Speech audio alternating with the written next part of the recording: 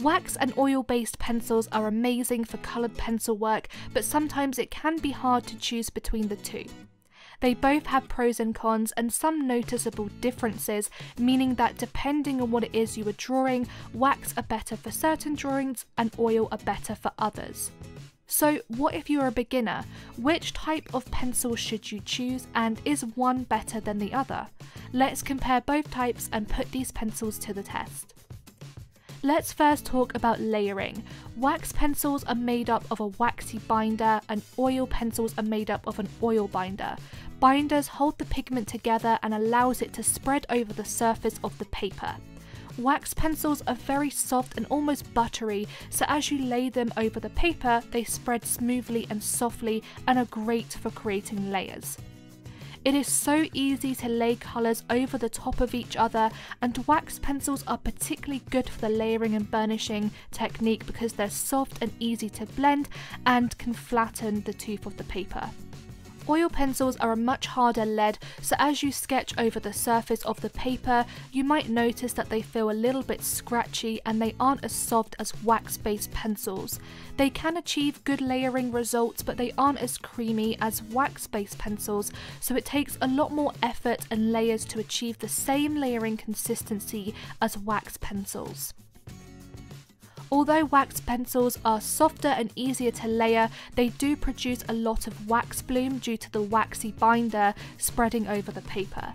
This wax bloom creates a shine as soon as the light hits it, whereas you don't get a wax bloom with oil pencils.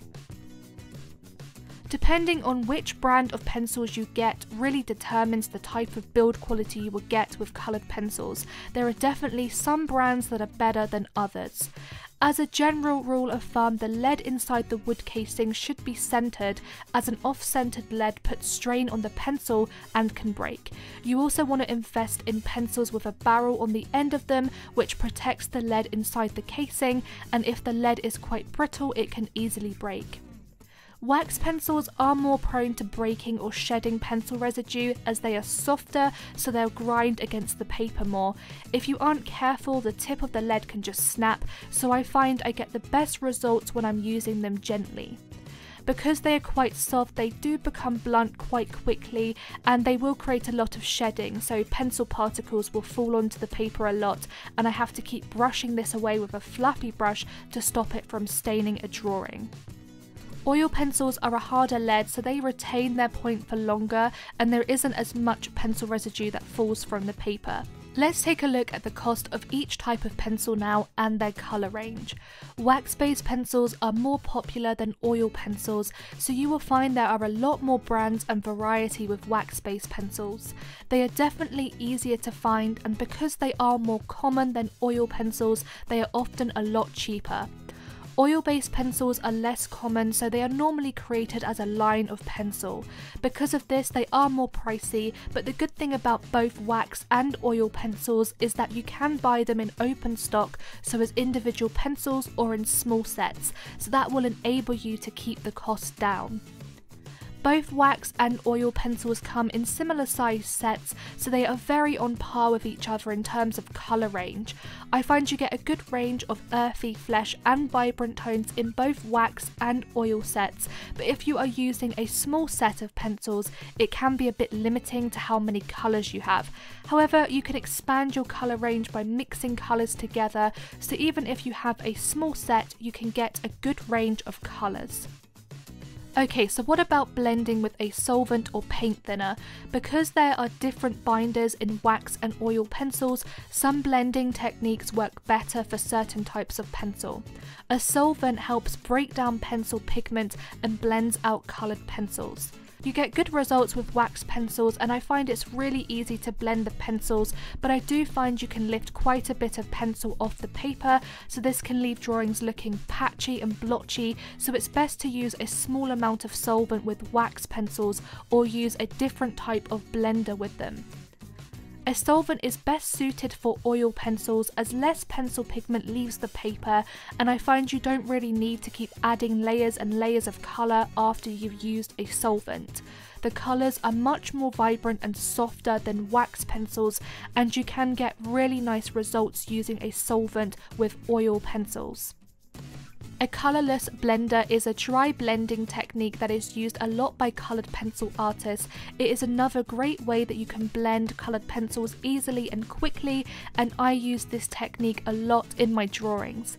It is so easy to blend wax pencils with this technique as the binder is so soft and creamy and easy to burnish into the tooth of the paper. I don't need to apply a heavy pressure with the blender because the binder breaks down easily and gets smooth results. Dry blending techniques aren't as effective with oil pencils because the pencil pigment is harder and scratchier, so a wet blending technique like a solvent is better to really thin and blend the pencil binder.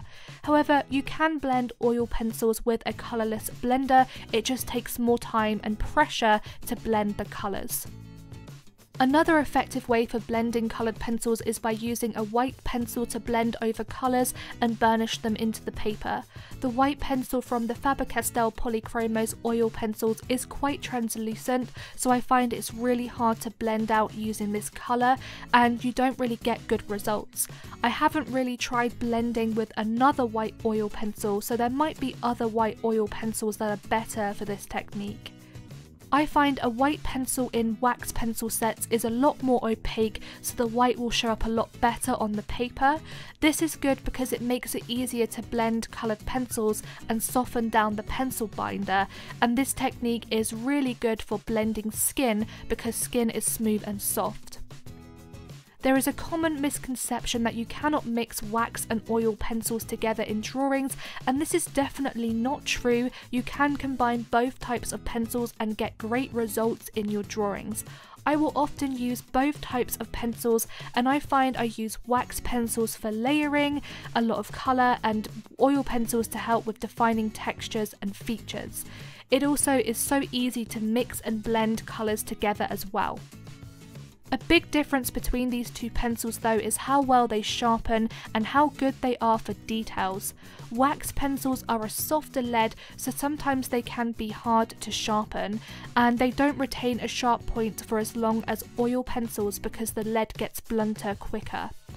Oil pencils are a harder lead, so they are easier to sharpen to a fine point, and they will retain that point for a lot longer because they don't wear down as fast. Wax pencils do struggle with getting in fine details because they become blunter quicker. As they become blunter, you will notice the sharp lines become thick and fuzzy, whereas oil pencils stay sharper for longer and maintain crisp and sharp lines and details. Light fastness is a pencil's ability to resist against fading in natural light, so you want to invest in pencils with a good light fast rating. The light fast rating for each type of pencil really depends on the brand itself. Caran D'ache Luminance pencils are wax pencils and have the best light fast rating on the market. All of their pencils are rated at very good or excellent, so this means those colours will last for a very long time even if they are exposed to natural light.